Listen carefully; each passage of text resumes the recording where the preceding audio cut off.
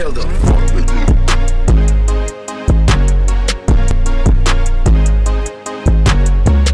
The Arizona State men's basketball team is excited to welcome fans back inside the arena this season, as Desert Financial was empty just about 1 year ago.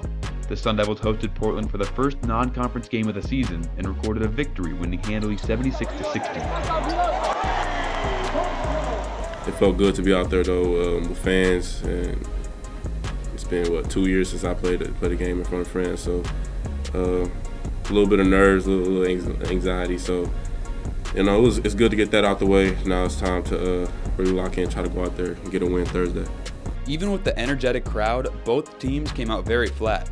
Shots weren't falling and turnovers plagued the Sun Devils early. However, this buzzer beater from Marion Jackson put the Sun Devils ahead 31-25 before going into halftime. Running out at 3 and 2, taken away, bang! Marion Jackson. This play is exactly what the Sun Devils needed to end the half after shooting 2 of 16 from 3 and turning the ball over 9 times. ASU picked it up in the second and would quickly go on a 15-5 scoring run to keep the game under control. Graduate forward Kamani Lawrence led the team with 19 points and 10 rebounds for his third career double-double, and he noted the importance of hitting the reset button at halftime to come out and play a different game. I mean, we was up at halftime, but we wasn't really satisfied with our performance. So, as a leader, I definitely knew Hurley wasn't going to be happy with what we did in the first half. So I just, we talked about it in the locker room, just about what we need to do, what we need to fix, and what we need to address. And we just carried that out. We approached the second half like it was a completely new game, and it worked out for us.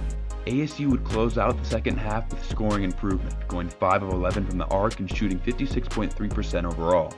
Sophomore guard DJ Horn led the team with 3 buckets from downtown, and junior center Alonzo Gaffney went 7 of 9 from the field for 15 total points.